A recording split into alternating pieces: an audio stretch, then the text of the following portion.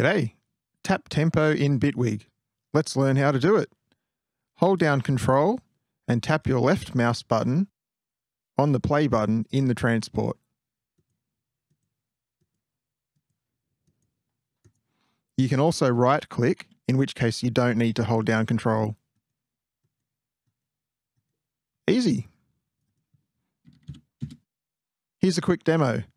Say that we heard a song that really inspires us and we want to use that as inspiration for creating our own track. Let's drag in that song as a reference track.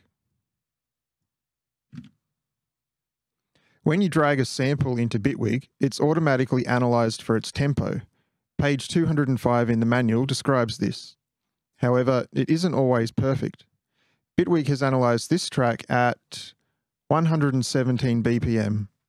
I know that tempo is wrong, so let's get a better estimate. Let's tap the tempo while the song is playing.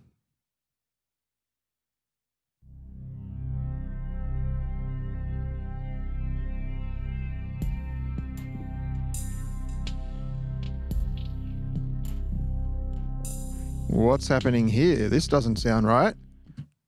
Our song is getting a lot slower. This is because we're in stretch mode. This automatically stretches the clip audio to match the tempo. Our clicking is modifying the tempo, and Bitwig is changing the speed of the clip to match. To keep our reference track at its original tempo, we need to be in raw mode.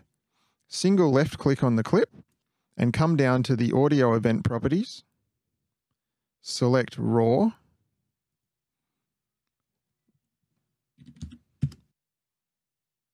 Now let's find that tempo again. Hit play.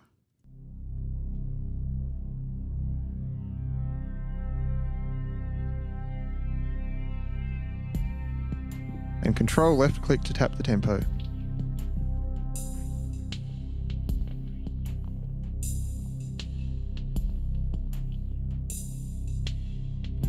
.78 BPM or thereabouts. That's the tempo I used when I made this track.